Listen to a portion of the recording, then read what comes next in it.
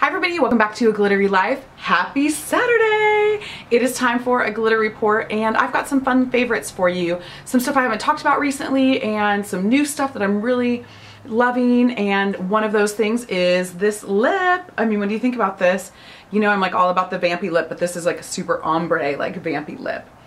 And if you want to see a tutorial for this lip, go ahead and let me know in the comments and thumbs up this video, and I can throw together a quick little tutorial on how to get this amazing lip. Okay, so what am I loving this week? Well, let me start with, I cannot stop talking about this. I can't stop thinking about it. I can't stop wearing it. Chanel Coco Mademoiselle by Chanel. I love it. In fact, I'm gonna spray it on myself right now. Oh my gosh.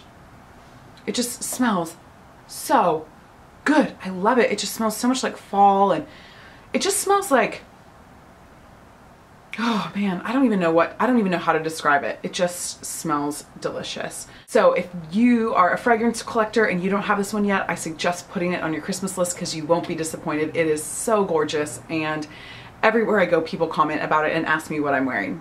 Okay, I've got a couple eye favorites that I want to talk to you about. Two of them are pigments, MAC Vanilla and MAC Museum Bronze pigments, and I literally have been wearing these nonstop.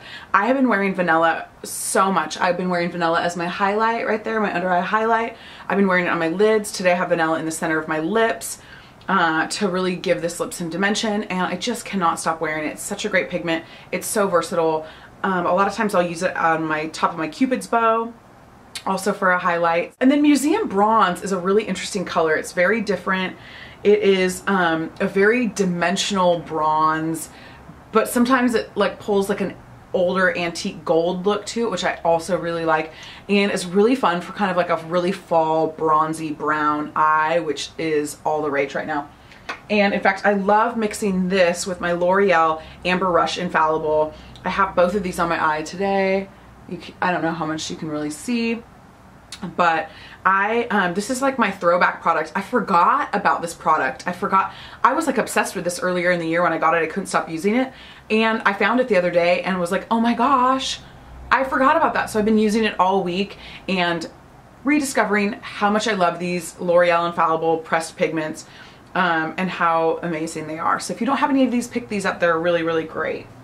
Another eye combo that I've been really into this week is like a plummy purple eye, and I have another throwback product for you. I've been shopping my collection, and this is the Benefit Creaseless Cream Shadow in Get Figgy. You can see that that has gotten a lot of use. I mean, it is like well loved, and let me show you what this color looks like. It is so beautiful. I love it so much. So it's like a really smoky plum, and with kind of like a pinky gold undertone. And then I've been using it with the NYX Extreme Plum Purple Liner. I mean, I've been doing some other things with it too, but I just really like how this purple liner pulls it into like a whole new dimension.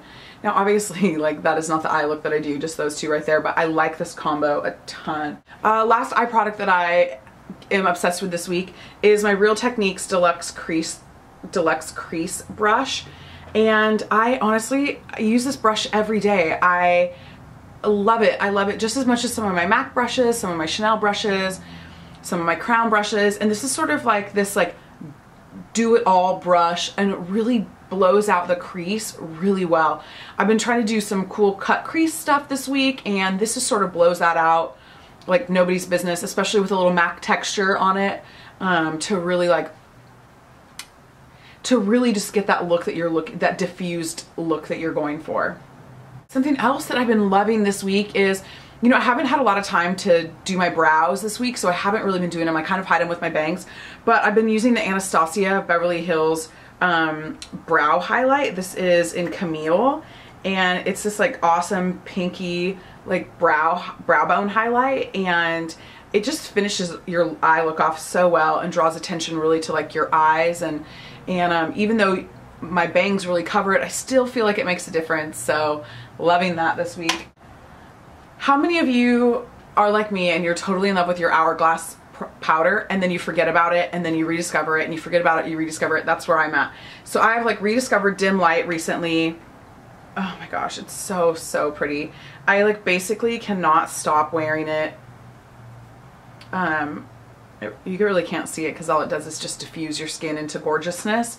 I have been using this as my setting powder basically for the last actually 2 weeks. I really am hardly using anything else. I'm like so obsessed with this right now. And then last but certainly not least, I have to tell you what is on my lips. It is MAC Night Moth pencil, lip liner pencil. And it is like a really dark raisin. It's so beautiful. I love it. And then I have the MAC Lip Glass in Liqueur mixed in with it. And then I have MAC Vanilla Pigment right down the center mixed in with it for a super dimensional, really gorgeous vampy lip. And if you, like I said, if you want a tutorial on this lip, just let me know and I would love to do one for you. So short and sweet, those are my weekly favorites. Hope that was helpful. Hope you see something in there that you want to try.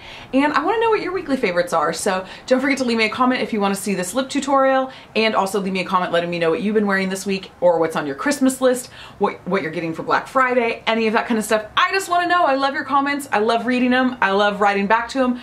If I don't respond to your comment, it's because the new Google YouTube thing doesn't let me, but just know I read every single one of them. Have a great Saturday. Bye y'all.